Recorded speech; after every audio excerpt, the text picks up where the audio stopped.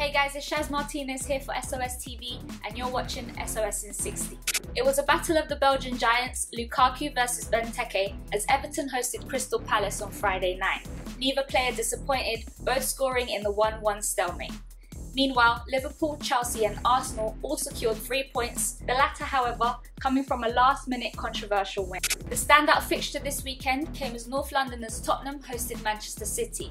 The match lived up to expectations as Spurs put on an impressive performance, beating the Premier League holders 2-0. Food for thought for Mr. Guardiola. Sunday saw the end of the 2016 Ryder Cup at Hazelton. The US beat Europe 17-11, regaining their trophy after their recent drought. Despite the best efforts of Rory McIlroy, Team USA were too strong for Darren Clarke's guys. That's all today on SOS TV. Remember to keep up to date with the latest content and we'll see you next time on SOS in 60. Ciao!